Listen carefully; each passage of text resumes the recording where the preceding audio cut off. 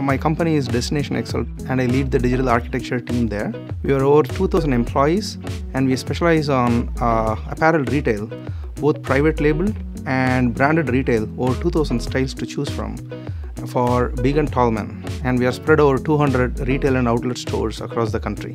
We are expecting close to 500,000 visitors between Black Friday and Cyber Monday combined. That means at any point in time, there will be 5,000 to 7,000 visitors accessing the site for doing the purchase. More than 2,000 customers come to the site. We used to put them on the waiting lounge. This year, as we moved to AWS, we found out we could accommodate 5 times more customers. As a business, we want to be nimble and agile.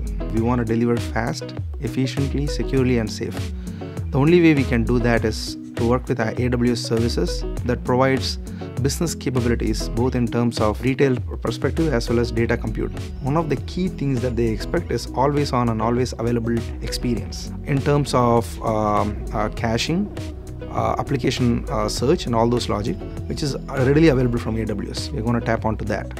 And realizing the dream of the microservices architecture, we have a dashboard that gives visibility to both the executive leadership, to the IT teams, and to everyone on the board that says that the site is up and running without any hiccups and all the pages are working fine, and the overall customer satisfaction index is at 98%.